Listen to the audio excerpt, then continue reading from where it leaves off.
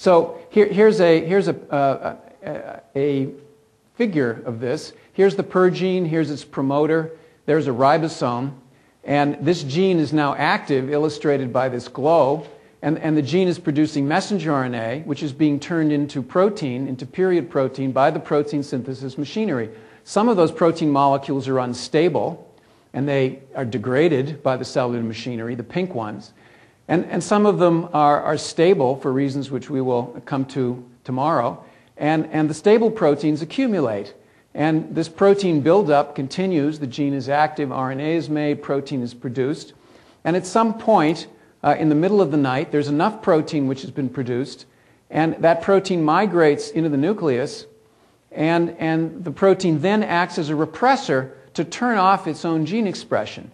And in the morning, when the sun comes up, these protein molecules start to turn over, they degrade and disappear over the course of several hours, leading to the turn-on of the gene, which begins the next cycle, the next production of RNA.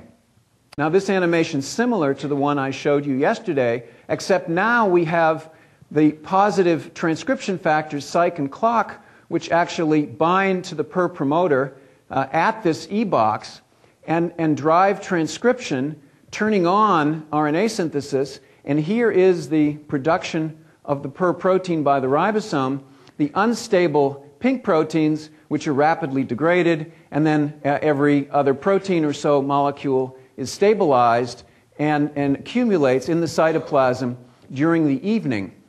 And when sufficient protein has accumulated, then the protein migrates into the nucleus, near the end of the night, and PER protein interacts with the clock and cycle protein, probably directly, and that interaction extinguishes transcription, and then in the morning, the PER protein is degraded. It disappears slowly over the course of the morning until all of the protein is gone, and as the last protein molecule disappears, the clock and cycle transcription factors are activated, and transcription and the cycle begins anew.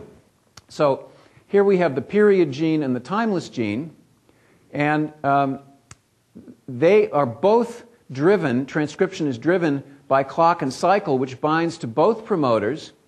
So these proteins accumulate, and the RNA accumulates, is synthesized, and you'll notice that the pink protein disappears, but when the pink protein interacts with the timeless protein, then a stable heterodimer is formed. So the distinction between the pink PER protein, which gets degraded, and the red PER protein, which is stabilized, is an interaction with timeless. And so the heterodimers now move into the nucleus, so the form of PER that moves into the nucleus is a heterodimer, and it's the heterodimers which interact with clock and cycle and extinguish transcription. Now when the sun comes up, notice that that sunlight quickly causes the degradation of the timeless protein, and then after timeless is degraded, the period protein slowly disappears, and that disappearance is then followed by the turn-on of transcription of both genes, which is then followed by the production of RNA and the beginning of the next cycle. And so I have, I think, next an animation which now illustrates the contribution of both double time and cryptochrome to this cycle, which we're building in a more and more complex fashion. So here's the double time kinase, which puts phosphates on the period protein, and here's the cryptochrome, the light harvesting protein. And so now the cycle starts out as it did before, but we see that the double time kinase, this casein kinase 1 epsilon, is actually the agent which contributes to the degradation of the period protein, which kills the pink proteins, if you will. And if the period protein which is produced gets together with its partner timeless and forms a heterodimer, then the heterodimer is resistant to the effects of the double time kinase. So that's really the distinction between the protein which is degraded and the protein which is accumulated. Then the heterodimers get together and connect, and here is the conversion of cryptochrome from a inactive to an active form, and it goes and kills timeless. and then the double-time kinase goes and kills the per proteins, turns over the proteins, and transcription becomes anew. So this has added two elements to the story. First, the double-time kinase is actually the agent which turns over the period protein or assigns the protein as being a substrate for degradation in the manner that I referred to previously. And second, cryptochrome is actually the light harvesting protein, and cryptochrome, when it's converted from an inactive to an active form by light, cryptochrome actually then leads to that very rapid degradation of the timeless component, which then begins the day anew, leads to the turning over of the period protein, and starts the cycle once again. This now gives you a flavor for how the double-time mutant protein, this mutant kinase, which doesn't work very well, compares with its wild-type counterpart and the effect of that mutant on the cycle.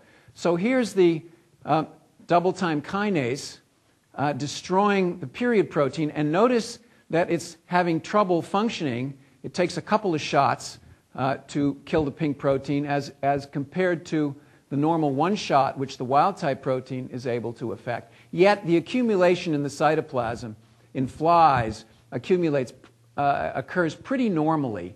And so these heterodimers accumulate in fairly normal fashion. They migrate into the nucleus. They make contact with the positive transcription factors, extinguish transcription, and now here's the conversion of cryptochrome to the active form, and now watch what happens. Timeless disappears very quickly, and now the nuclear form of the kinase starts to degrade per, and the mutant form has trouble keeping up. It's working more slowly. This takes longer to go away, and as a consequence, the turning on of transcription the next day occurs more slowly in the mutant strain, the strain with the mutant double-time kinase, as compared to the wild-type strain. So that's actually a fairly realistic depiction of how that mutant actually lengthens the protein.